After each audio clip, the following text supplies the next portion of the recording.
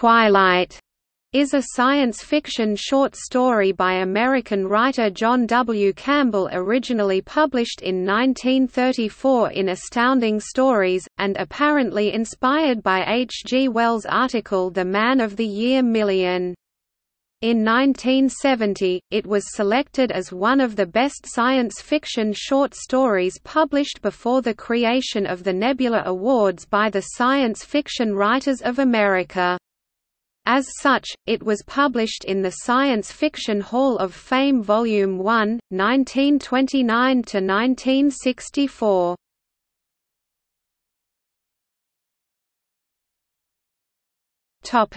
Plot summary.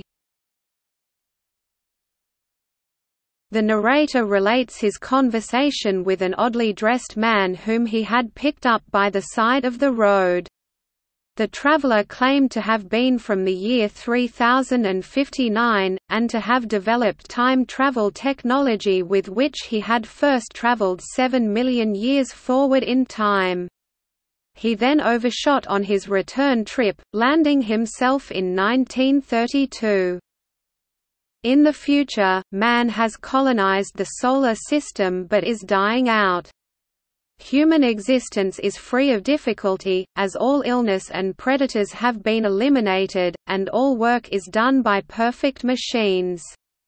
However, almost all other living species have been made extinct by the advancement of man, the oceans are empty of any life forms altogether, all other mammals, as well as birds, lizards, insects and microbes, have been eradicated, and even traditional pets are gone for good.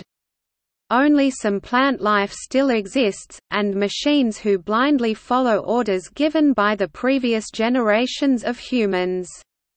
Humans, though highly intelligent, have totally lost their curiosity, drive, and much of their knowledge.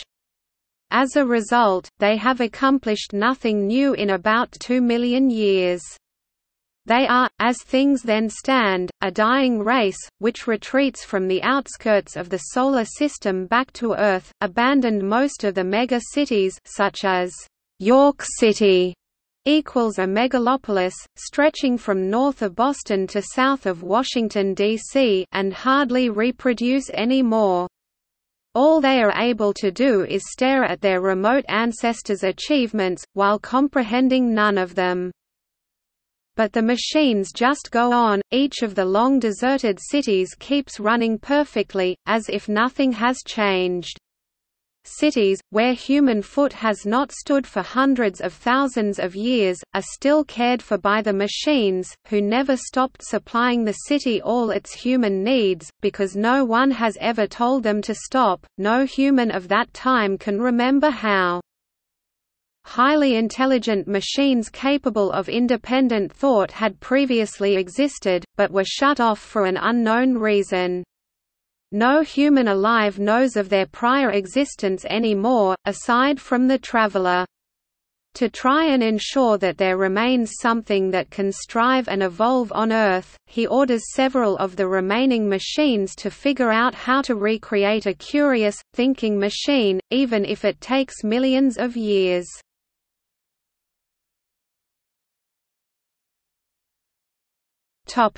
Critical reception. Algis Budrys said that, "Twilight attracted a decade-long series of engineers, mystics as the archetypical writers of the Golden Age, and brought about the late Victorian Edwardian flavor of modern science fiction." Everett F. Blyler concluded, "Twilight conveys a mood. It is probably Campbell's best story, with many implications beyond the story level."